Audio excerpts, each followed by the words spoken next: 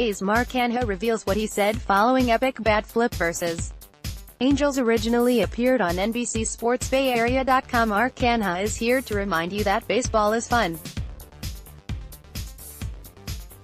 During the bottom of the fourth inning in the Oakland A's 4-2 win over the Los Angeles Angels on Saturday, the outfielder hammered a two-run shot to left field at the Coliseum. This was the result. Following that gorgeous lumber toss, Canha mouthed something, and the Twitter world mastered its lip-reading skills. It appeared Canha said, "It's bat flip season, baby." Naturally, we wanted to ask him about it. "Yeah, it's just, whenever I do stuff like that, it's always spur of the moment." Canha told NBC Sports California's Ben Ross after the game, "It's not really planned, I just kind of black out, and something happens.